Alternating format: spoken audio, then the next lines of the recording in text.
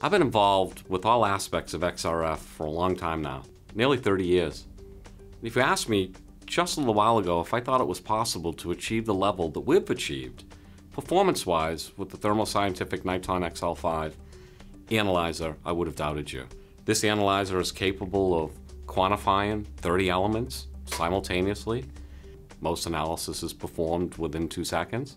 You have the performance of a laboratory-grade, large EDXRF spectrometer in the palm of your hand. It has a new user interface, very intuitive, very easy to operate.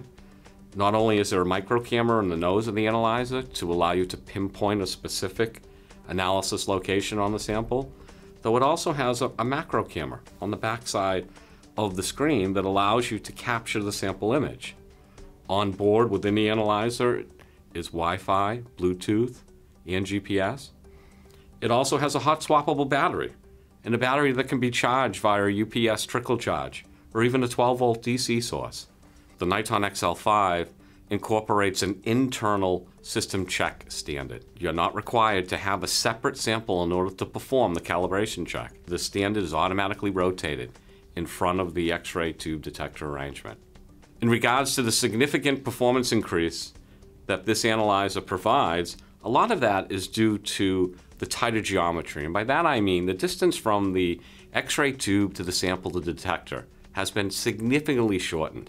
The energy of X-rays change exponentially with distance, and the closer you can get those components to the sample, the better performance you get.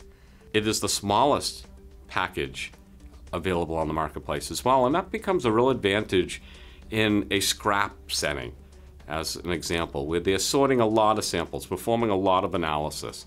And operator fatigue can be an issue with a light package and a package that can perform the analysis in less than 2 seconds. That increases productivity.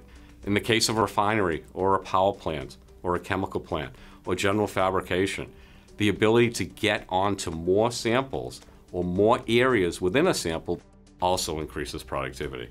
It's not unusual to find within a petrochemical setting ports like this. These are non-destructive testing sample ports, and they exist throughout the plant.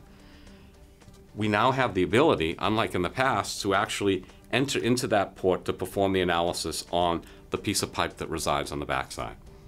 Unlike in the past, where handheld XRF has been, for the most part, a metals analyzer, the Niton XL5 is the first analyzer that bridges that gap from an analyzer to a full-blown, versatile, and powerful spectrometer. The XL5 possesses that capability, and that is a significant advantage.